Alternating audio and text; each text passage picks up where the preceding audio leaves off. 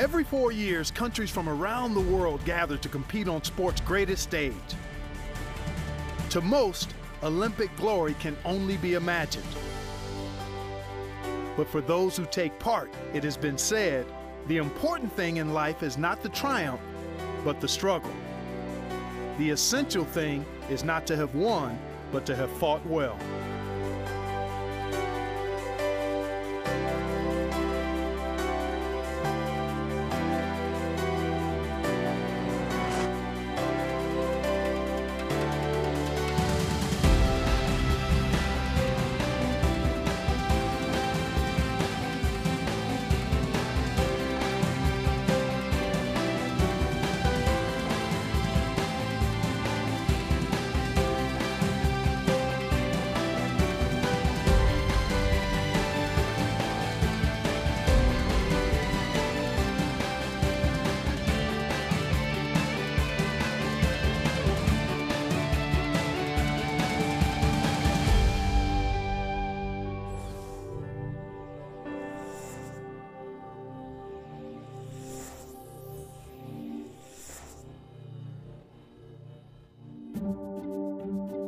The Olympic Games began in 776 BC, but were discontinued until 1896 when they were reborn under the vision and drive of Frenchman Baron Pierre de Coubertin.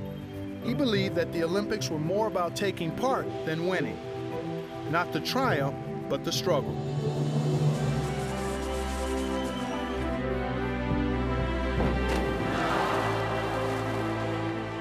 Derek Redmond was medal contender in the 400 meters in 1992.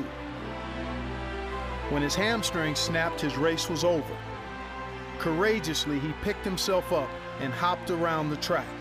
His father joined him, and together they crossed the finish line.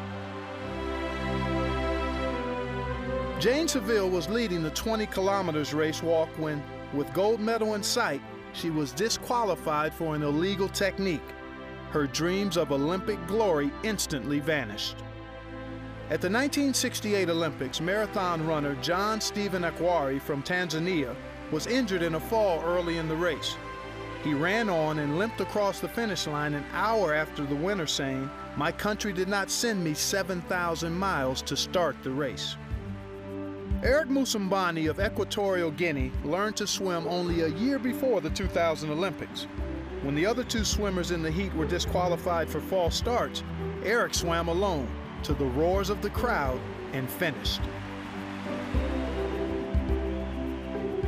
Over the years, the Olympics have signified the highest in human achievement and have brought honor to all participating nations. In the ancient Olympics, Greeks competed as an act of worship to Zeus. In this program, we will look at modern-day Olympians who also see their participation in sport as an act of worship.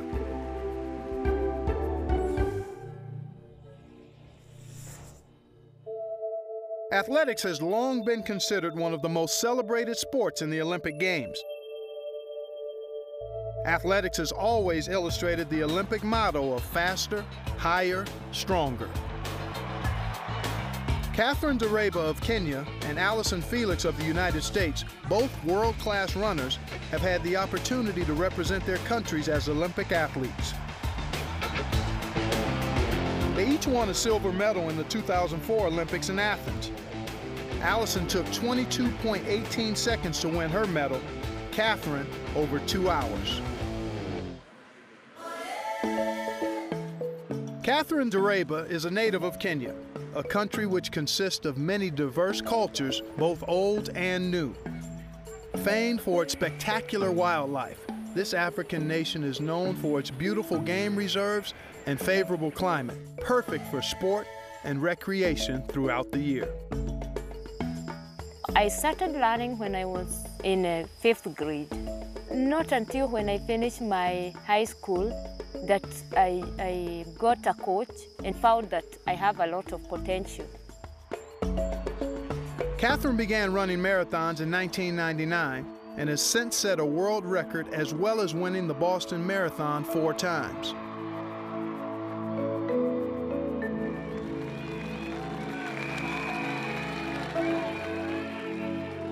The Olympic Championships are the most important because they only come after every 4 years. It's not like the World Championship. And once you win a medal in the Olympics, it seems like people keep on remembering. It's not like any other championships. When I go to the Olympics, for sure, I wasn't like 100%. Once we started the race, I just took it very easy, hoping that my body will keep on catching up and loosening up.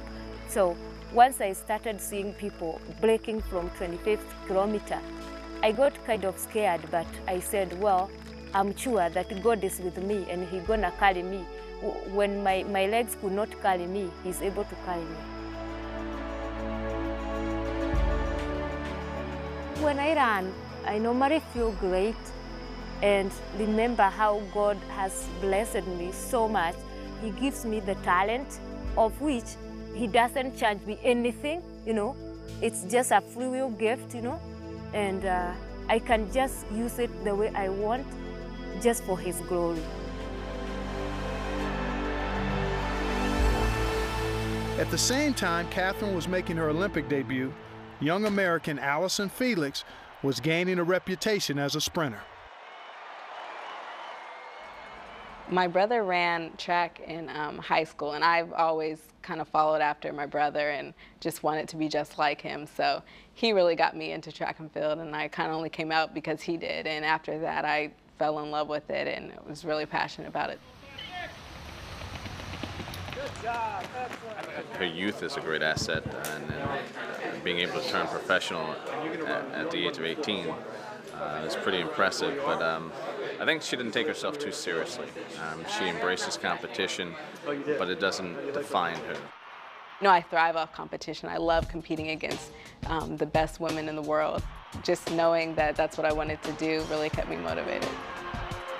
Allison Felix now has the baton for the USA Red Team.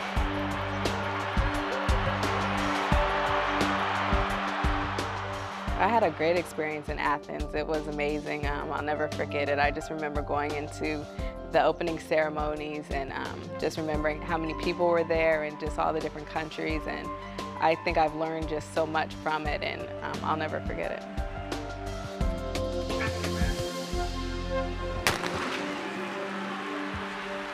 It went pretty much like any other race. My start wasn't that great getting out, and I think that's where I really lost a lot of time, and I came on pretty strong, but it wasn't quite enough to make up the difference.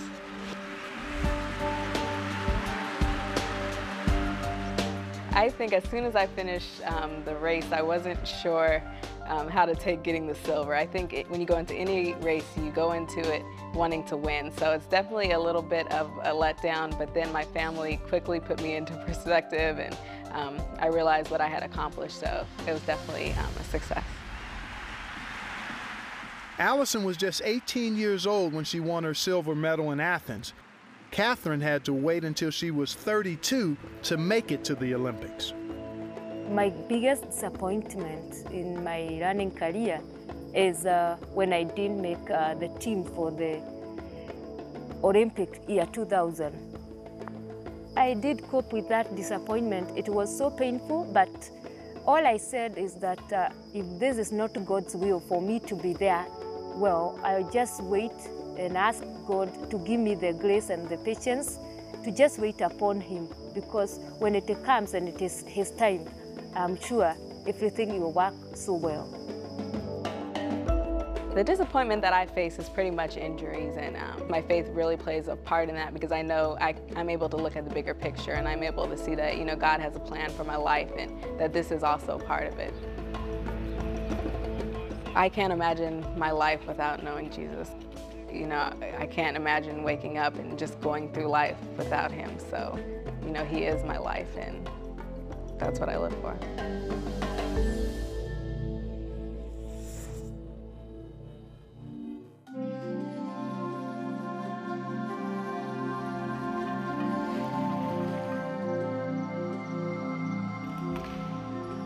Badminton was introduced into the Olympics in 1992 and has since been dominated by players from Asia.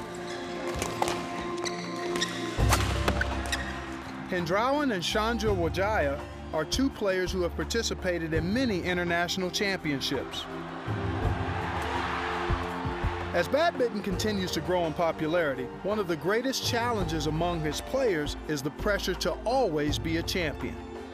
Saya bilang cukup penting karena Indonesia berbeda dengan olahraga. I think badminton is quite important because in Indonesia it is a sport which is considered to be a source of pride for the country. To come second or to only enter the semi-finals is considered failure. You have to be a champion.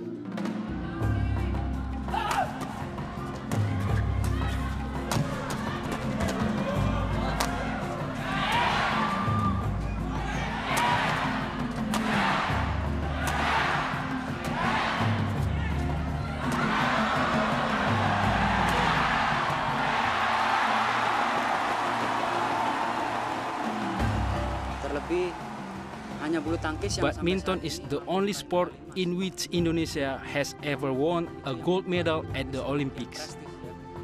That is why badminton is prestigious and important for Indonesia.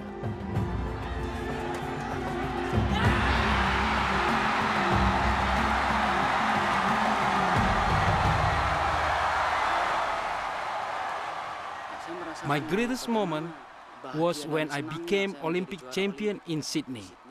In the Olympics, you play for yourself, but also as a representative for your country at the highest level, as the Olympics is the biggest sporting event in the world.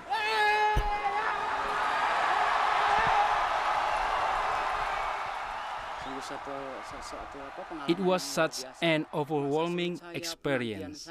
The hard times, the long wait, the pressures, and the challenges, they all disappeared at the Olympics.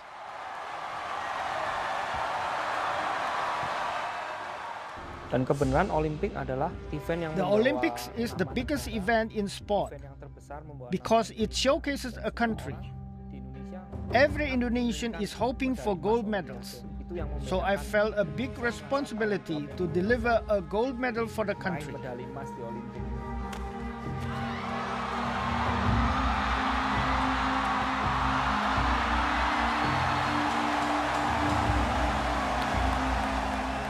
Dari babak awal di Olimpiade itu saya bermain begitu baik sampai I played very well in all my matches, from the first round to the final.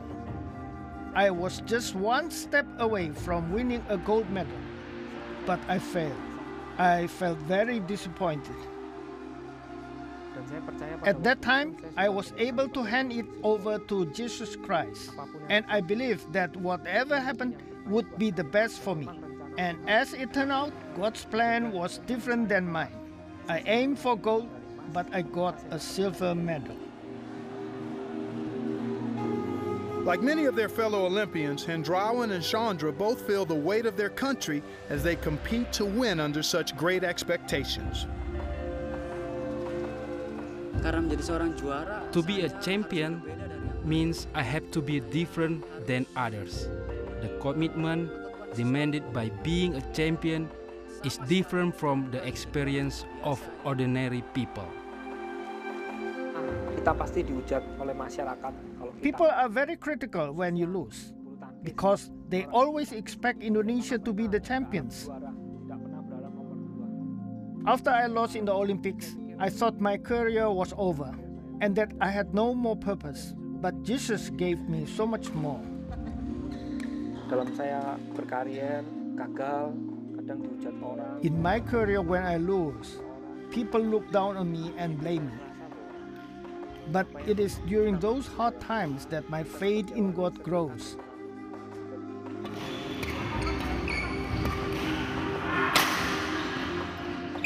Terkenal menjadi orang yang katakanlah saya cukup dihargai. Being famous and respected is great. But what is more beautiful is walking with God, knowing that God loves me and being His. It is the most important thing for me. Cuma ingin dikenang sebagai seorang yang I just want to be remembered as a humble, nice, and ordinary person. Not as a world champion or Olympic champion, I want to be remembered as a person who does not turn away from God's commandments. I just want to follow God's way.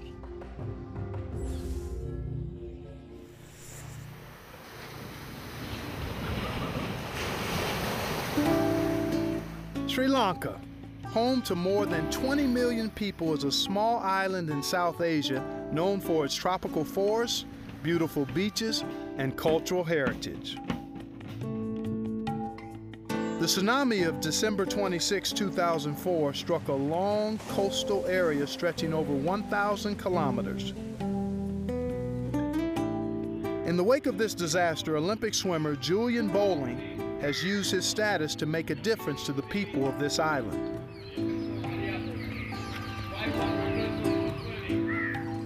For me, I started swimming when I was quite late compared to the others, my friends who were swimming, my peers. It was about 12 or 13 when I wanted to get into the pool. It's funny, when I joined my high school team, I was actually a nobody within my age group, and 2 years later, I swam for the country. Julian represented Sri Lanka in 4 South Asian Games, winning a total of 15 gold medals at these events. In 1984, he had his first opportunity to be included on the Olympic team. The 84 Olympics was my first, I would say, of the 3 Olympics I went to, but the nice thing was we never planned on it, and it suddenly came. It was a lot of pride involved because you're at the Olympics. There's only a few thousand athletes from around the world that gather, so you do feel special. But also, in a lighter note, it's like I was like a little fish in a big pond. I mean, we can talk about achievements in terms of success, but I think the nicest thing is the Olympic motto says that struggle is more important than the victory. And I sure did struggle through my career, but today as a swimming coach, I can see the reason why I went through what I went through, so that I can relate to kids. If they are in a similar situation, I can sort of empathize with them. How many of you are swimming the time trial tomorrow? If things go wrong, do you give up? You don't. There are ups and downs. The thing is, your mind has to be strong. So sometimes it's good to be next to the coach, talk to him. If you're too nervous, let's talk about something other than swimming. Julian now earns his living running the Rainbow Swim Academy in the capital city of Colombo. The club exists to help beginners learn to swim and train elite swimmers for competition. Outside of the swim academy, Julian gives back to the community through an organization called Swim Lanka, designed to help children overcome their fear of the sea following the trauma of the tsunami. The Swim Lanka project is all about mobile pools. So what we do is we take these mobile pools from village to village. For like 5 weeks, we go through 10 lessons for each kid. And we go through about 100, 125 kids in a batch. And I think in total we had 30 pools at one stage running around the coastline in the entire nation where the tsunami was affected. At the end of the series of classes, each young swimmer is awarded with a certificate recognizing their achievement.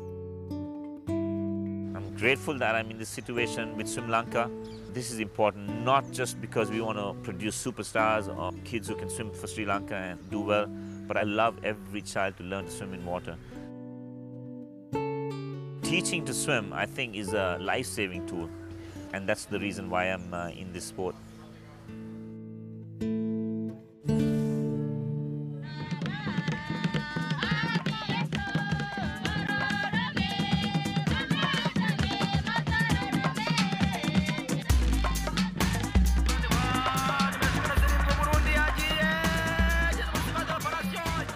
In many African nations, sport is held in high esteem. This is certainly the case in the country of Rwanda. Every Rwandan is an athlete, because every day he walks and he runs.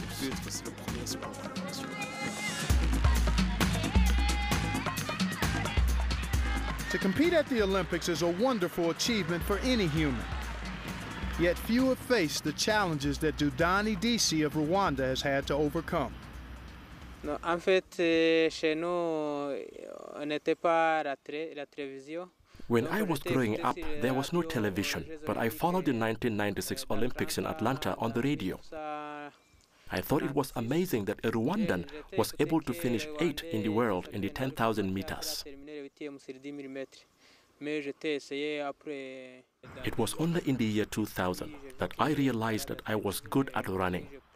So I decided to try to exploit and maximize my talent. In 2004, I took part in the Olympic Games in Athens. I was not expecting to win a medal. Just getting to the Olympics was a big achievement in itself. Because of my lack of experience, 17 was the best I could achieve in the Olympic final. The following year, DC represented his country in the Francophone Games and took gold in the 10,000 meters and bronze in the 5,000.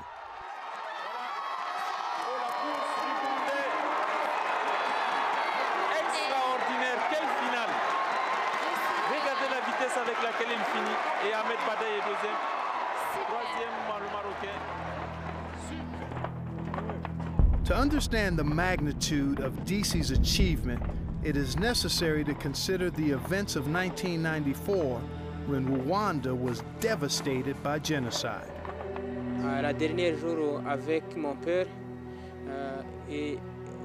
On my last day with my father, there were 8 people in the house. My mother, my brothers and sisters. My father said we were all going to die. He said that he wanted the whole family to pray and prepare to go to heaven.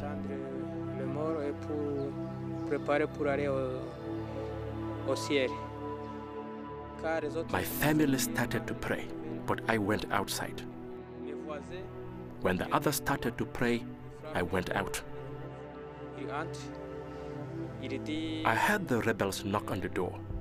It opened. They said something to my family. I understood it was over. It was death. They said, "Come out." My family came out. They were killing my mother. They are killing my mother. I was still alive. I was still alive. After the death of my family, I don't remember much. But in the end, everyone within 400 meters was dead.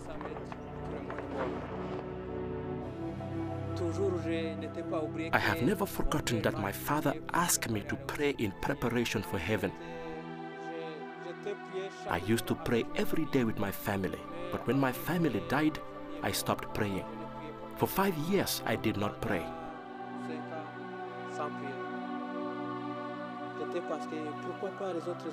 A few years later, I was asking myself why my family who had prayed were all now dead. Where are they now?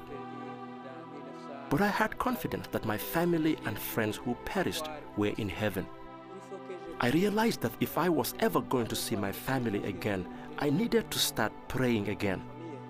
The only way to see my family again was through prayer.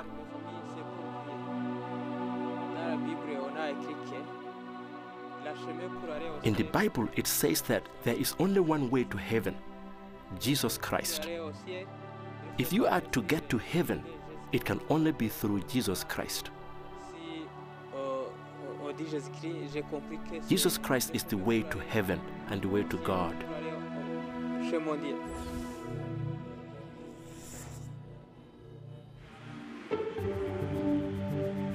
The Olympians featured in this program represent the highest in personal achievement. It is the result of hard work and dedication. But along with their passion for sport, they also share another passion.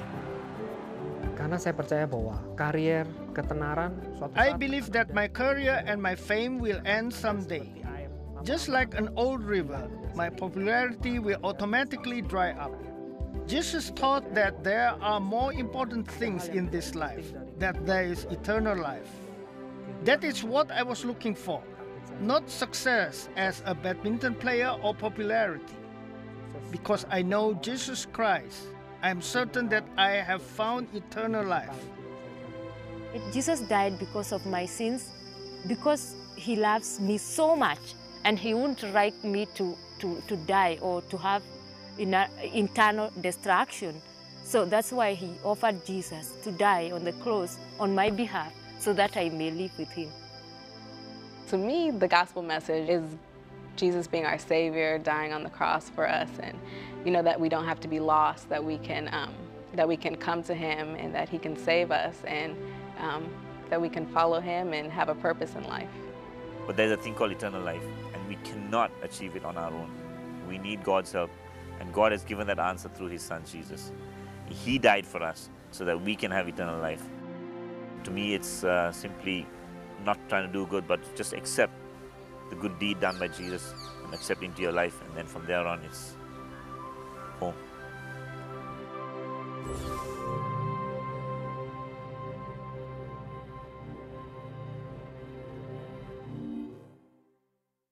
We as athletes do struggle like anyone else. Even though we have Jesus in our lives, I think we are not perfect. We have our struggles. Sometimes we falter. But the key is, what we encourage you is to look to Jesus and not to us, because I think he is perfect. He will lead you. But also learn that you don't have to be perfect to have a relationship with God.